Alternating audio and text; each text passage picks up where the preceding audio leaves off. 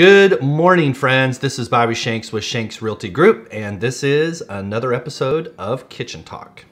Okay, so you know what I'm holding here. This is a register that goes in the floor or the walls of your home, and as you all know or have seen, that these open and close like this.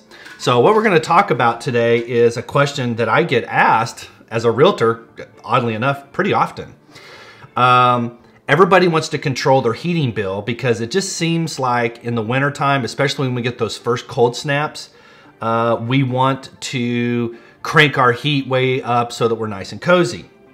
Now, a lot of you live in homes that you have spare bedrooms or office spaces or lofts or whatever, or maybe you just got a big giant house and you have empty rooms. So what do?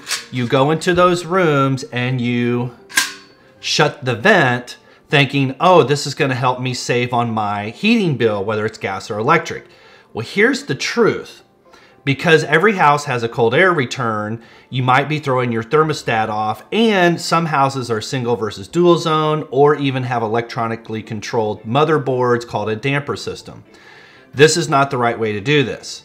What you want to do instead is to equally on each floor, if you want to control your heat, try to do it using the thermostat. But if you end up with one room that's warmer than another, for example, a bedroom on the west side of the house facing the sun, never close it all the way.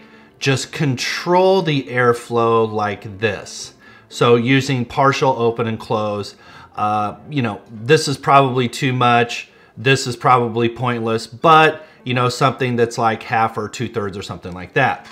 So kind of a useful little tip that I learned recently, and I hope you get value from it, and especially in this cold season.